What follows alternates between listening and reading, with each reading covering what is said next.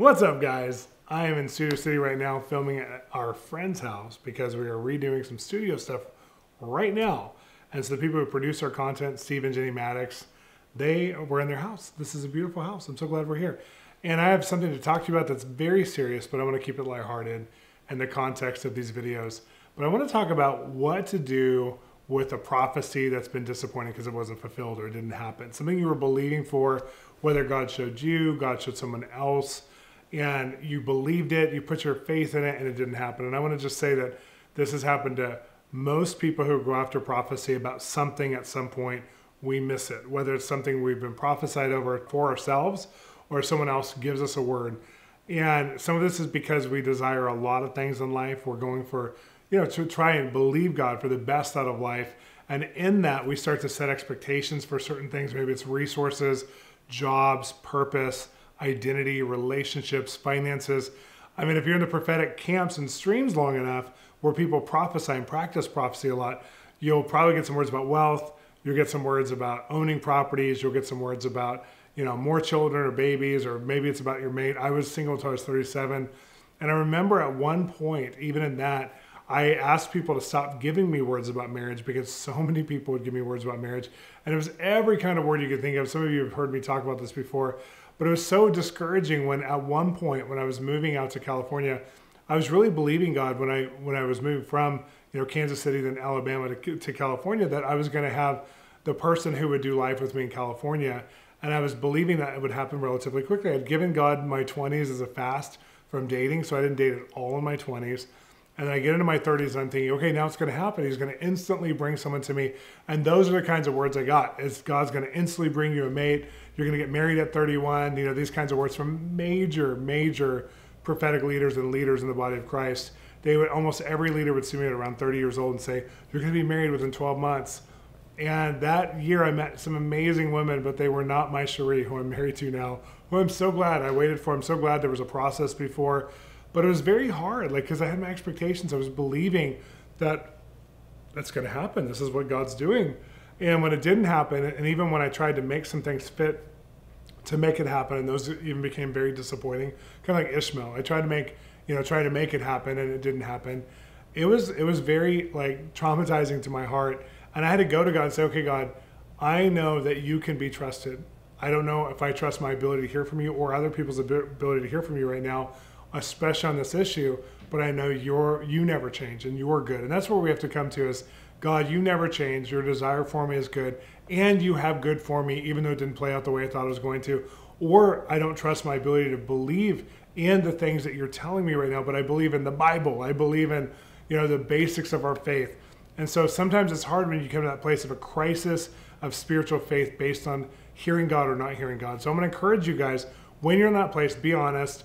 Don't pretend you have faith when you don't. Don't put a positive spin on everything, but be really honest and say, to you, yourself, and to maybe one or two close people to you, and say, I'm super disappointed. I tried to believe in something.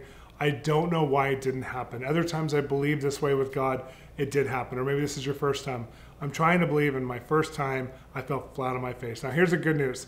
When you walk with God and you believe He's going to speak to you and lead you in life, there's a lot of other opportunities where He will come through and you will understand it. But there are those moments when we think we've heard something and there's a big question mark because it didn't come through.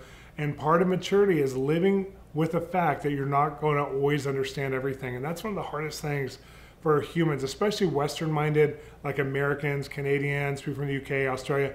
We have a hard time not understanding everything. So we want to quantify everything. So the moment we hit something in our faith that we can't understand, a lot of times we'll discount that gift. We'll throw the baby out with the bathwater and say, this is prophecy, or this is the charismatic movement, or this is prophets, or this is whatever. We get so disappointed that we villainize everybody and everything that's connected to it and say, I'm not going to believe this way anymore, when that's really not what we need to do. We have to be honest with ourselves that we're maturing in our faith, especially in different issues that are newer to us, or maybe it's something that isn't newer to us, but the subject matter we're believing for is newer to us. Now realize, with marriage, for me, I knew that God sounds, so much like my hormones sound so much like God. At times, I remember at one point I was like, I think this girl, the first couple of dates we went on, and when I was around 30, 31, I think this is the girl I'm going to marry, because it felt like that. It felt like love and whimsical and exciting. And then the further we got in, the more I realized this is not someone I want to be with for the rest of my life. But it was hard because I was trying to convince myself to fit her in the context of what I was believing for, because hormones and desire sound like the Holy Spirit, especially because the majority of the way we hear from God is an internal process, because the God of all the universe comes and lives inside of me and is one with me. I mean, how beautiful is that? That God is inside of me. That means I have to learn how to discern when it's God's voice. I have to learn how to discern when it's my desire. Even sometimes you can have the real prophetic word, but your expectations come around and you start living more for the prophetic word than you do for everything else in life. I've seen people who do that so many times, where they have one prophetic promise about moving or about an industry they're supposed to be involved with. We see this a lot in the entertainment industry. I'm an actor. They put everything else on hold, all of their relationships, all of their friends, for the sake of that career or that goal. And then they sacrifice really good things because they can't be present in today, because they're looking so forward to what's going to happen when they achieve that goal. And then you know what happens? Even if they achieve that goal, they're usually very lonely because they went about it the wrong way.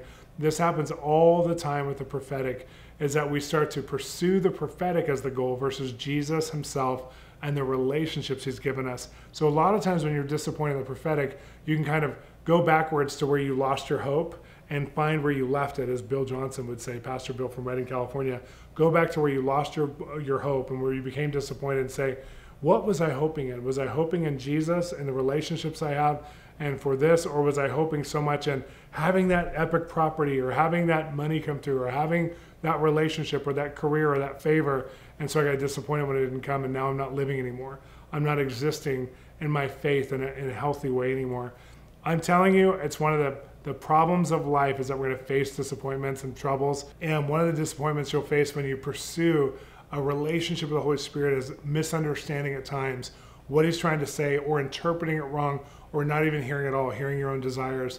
And don't let the weight of the fact that you might miss it ruin your whole relationship and opportunity to have an incredible, thriving, Holy Spirit time with God, because I mean, the benefits of prophecy so outweigh these momentary disappointments.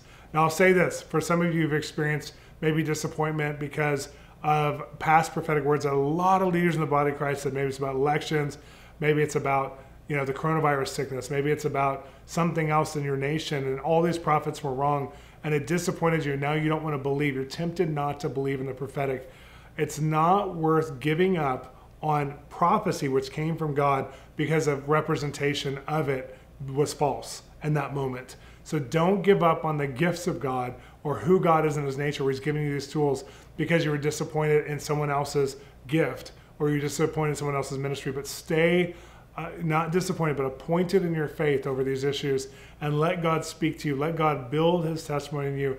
Let God build credibility with you. And as these ministers, and even myself, are rebuilding credibility to say things maybe in politics or over sickness or over an industry or whatever, as people are rebuilding credibility, allow your own heart to still have credibility with the gifts, because no one should be able to diminish the goodness of God by their witness to you who have God, who have maturity in God, who love God.